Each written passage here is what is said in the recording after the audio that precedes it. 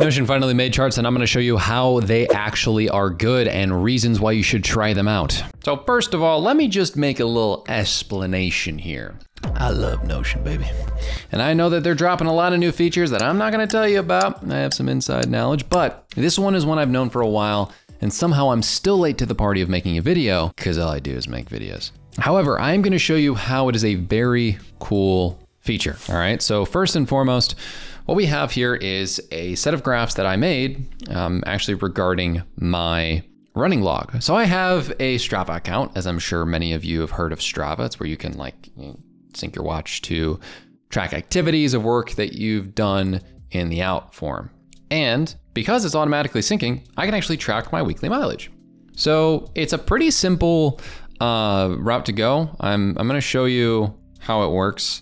Essentially, all you have to do is, you'll see it right here on like any of these views. Under layout, there's a chart view now, right? So it was obviously gonna be another layout of presentation of data. So let's just add a new tab here to show you how it works. Press chart, and then you're gonna link the database to what you want. So I have a running log, for example. All right, so let's first acknowledge the fact that this filter is very much similar to what you'd expect with any of the other ones, right? I can filter the data to specific dates, specific properties, specific timelines, whether it has a certain type of run or not in here. Like, all these things do matter. So what I'm gonna do is I'm going to essentially go here and show you that these chart types are your standard ones, right? Like a vertical bar chart, a horizontal bar chart, a line chart, and a donut, which is similar to a pie chart for really cool kids. Now for me, I'm dealing with like a unit of measurement over time sort of thing. So let's look at a specific unit of time. Like, for example, I'm gonna filter it to, let's go date, and I'm gonna have it be the past relative to today. Let's do past 6 months, right? I just wanna see past 6 months. Now, in order to show something over time, I would rather utilize like a line chart is what I would recommend. And this is gonna be interesting because I wanna get through it mainly because that's probably the most confusing one to deal with. I'll be honest, the donut one, like, you just change the value of what it's like looking at. And, like, say it could be workout type, right? And then each slice represents the miles associated to it, right? So what percentage of my mileage is what? And I think that's pretty valuable. And now that they're properly categorized, I can see my long run here, that I can toggle on and off, by the way, this is a really cool feature, is about 14% of my mileage. Easy runs are about 70%. Workouts are about 12.5%, and strides are about 1%. This is actually pretty good, for like a variation of types of runs. If I want to get more granular than that, I can do the last like 2 or 3 months, which is more in line with like I actually did a training block. And this would be probably more accurate as to what I have been feeling body-wise. So types of workouts, right? And I can just do L2 to mean like last 2 months, right? And then when I look at the rest of these, so let's do another one in the last 2 months. Let's look at it like this, okay? Let's change it to, and you can do this to like showcase, we know what bar charts are. I feel like everybody knows what these are. Sure, you can group them in different ways and omit 0 values, and that's awesome, but I don't think it's really that like much different that you can do. You can pick different color schemes. Like, for example, in this one, I could have picked like a red color scheme, a colorless one, if you want to be edgy. Blue, for example, just colorful in general, I think is a good option. Because the auto one's a little bit like random picking. Like, if you notice, if I keep switching it on and off, I just don't really see where like, what I should say actually is that auto one's just associated to the color here, right? And it's like gray, the grays aren't very delinear, and I didn't do a good job here. Let's say if I picked the long run as like green, you'll notice that's green now. So it would actually be better to look at. So it's kind of up to you to align it with the colors. And that's a good thing about auto. But let's showcase what it would be like to show my mileage over time. So in the line chart, we can, for example, in X to Y, let's say, always use the X as a, for example, like a week, for example, see my weekly mileage, and the Y, what to show, miles, okay.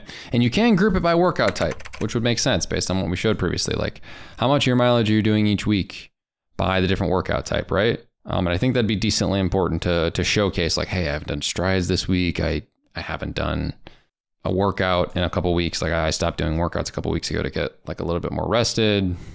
These things are important. And you'll see here now, we have a legend here and we can adjust that legend to have data labels at the top or not, have a gradient area at the top or not. I like this smooth line. I think it looks pretty. Doesn't have to for you. Other style options are axis names. Like I want to do just an X axis because it's not as obvious.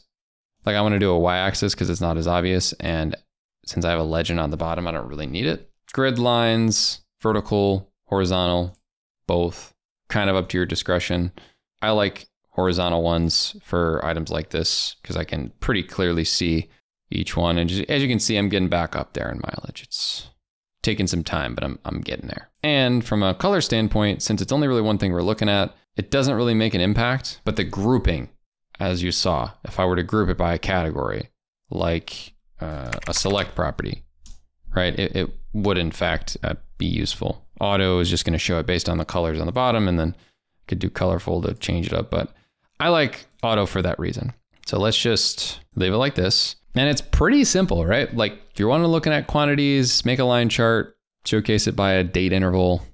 If you want to look at categories, donut's pretty good, or bar charts to compare. This is awesome because you can even make presentations with this in Notion now. Notion's got a lot more capabilities because of this. And the fact that it can filter so absolutely well is, for me, I mean, breathtaking. You know, like in the last 2 months, how's it been in comparison? Okay, I guess I've been doing I did a lot more workouts. I'd say like I kind of overdid it on workouts in the last 2 months. I was getting close to like 20% of my mileage, and I was feeling it for sure. But it's been fun. So it's kind of what you're struggling with here. And I actually really like the ability for this to like check and uncheck these items. I think the charts here are basic, but very useful. And overall, the sorting here, it's fine. You know, like I'm not really like ever really understanding what makes a sorting for high and low and whatever be kind of like a deal breaker. So there's options to change things in here. But what's even better is the fact that you not only can have it look however you want in Notion, but you can actually export it, right? So I can download or copy this as a PNG. So say I copy this as a PNG with a background or without a background. I think this is some pretty cool stuff. So say I just like copied it as a PNG. Say I was sending a text to myself. Look how much I've ran. Look how cool I am. I open it up. I can send this to someone to flex. I also can put this in an actual PowerPoint, which would maybe be a better example, but I wanted to be funny. And you can see it has a little made in Notion thing here, because of course it does. And if I copy it without the background, the question is, will it still do that? And the answer, of course, is no for some reason, because I don't know why it only shows the made with Notion thing if the background is there, as if like the gradient background is really what Notion is contributing to this, which it is clearly much more than that. It's the graph portion, but I think it's funny.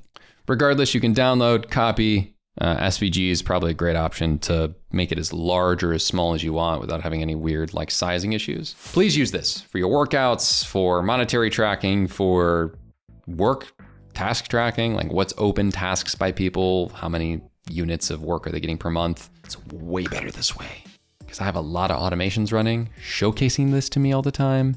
And it is hard to jerry-rig what a chart would function like. But now I can do it practically and I love it. So if you're looking for more info on charts, you want me to dive into another use case, please leave a comment with an idea down below. I'm definitely open to doing that. But with that being said, thank you so much for watching this video and I'll see you in the next one.